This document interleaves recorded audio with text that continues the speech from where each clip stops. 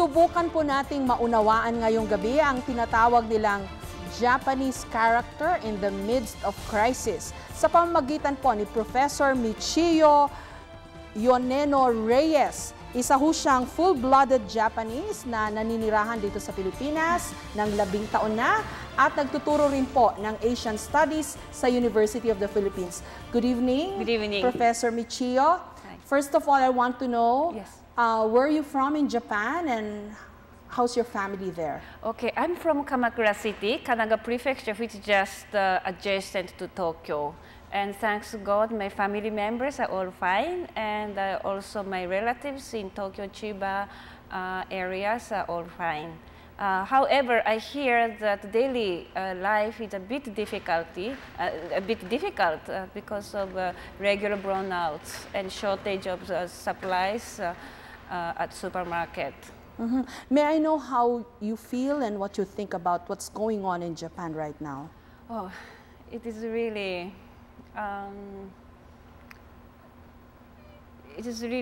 hard to accept that this is happening, and it's really difficult to face. But I think as a global citizen, not only as a Japanese, but as a global citizen, perhaps everybody on the globe have to face this. This is really happening.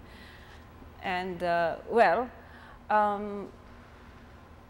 the economic impact, I mean the negative possibly, impact may be immense. Yes, Professor Michiyo, I mentioned a while ago what they call the Japanese character in the midst of crisis.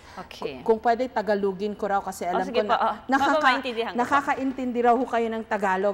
Kahanga-hanga po kasi yung ipinapakitang disiplina ng inyong mga kababayan. Pumipila sila kahit hirap na, hindi nagrereklamo, walang nagagalit.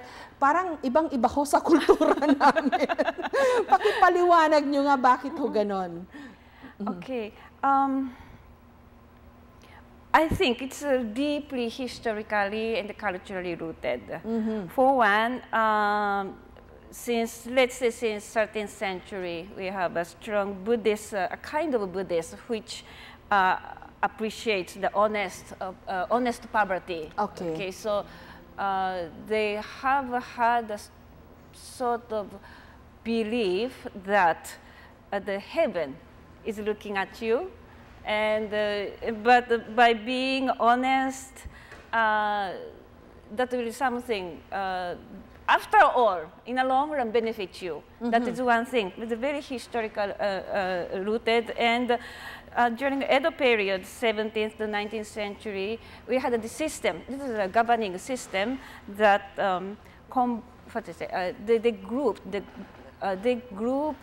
the five households were grouped, and they were, it's just a neighbor watch system. So they neatly watched among themselves. Actually, that is sort of artificially created watching system. Then, so this I think the spirit that until today somehow is alive in terms of monitoring each other and forces ourselves to be comforting to the norm. Okay, so you sort of, it's sort of ingrained in the culture to look after your neighbor? I believe so, yes, yes. And of course, thirdly, this is a modern history. Throughout the 20th century, we have been doing regular earthquake drills, from school, elementary schools to municipal offices to every companies and offices. So those combined, the present day behavior of the Japanese people in terms of in the times of this kind of situation. Okay, it's been repeatedly mentioned, this culture of wa. This oneness, harmony. Can you enlighten us further about this? And they're saying this is what's shining through now for a lot of Japanese in the midst of the disaster. The culture of wa much goes back to the ancient times. Since the very early times of the arrival of Buddhism again, around the 6th century, then it has been, said, 3rd century, and it has been said.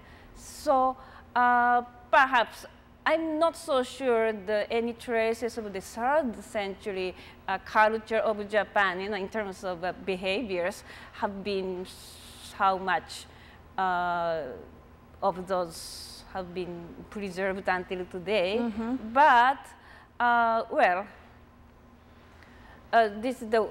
the spirit has been, the word wa has been always repeated. So people were constantly reminded of that. Then, in combination to the elements that I earlier mentioned, then that is forming the Japanese people today, I may say. And how are you looking at the future of your country from here on?